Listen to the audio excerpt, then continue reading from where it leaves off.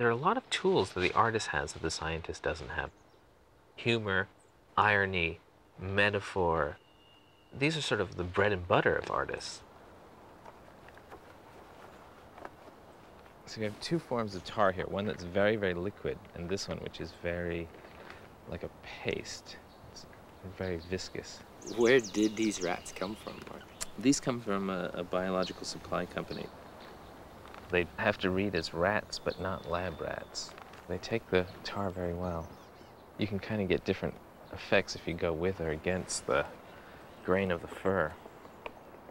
I bet they didn't teach you this in art school.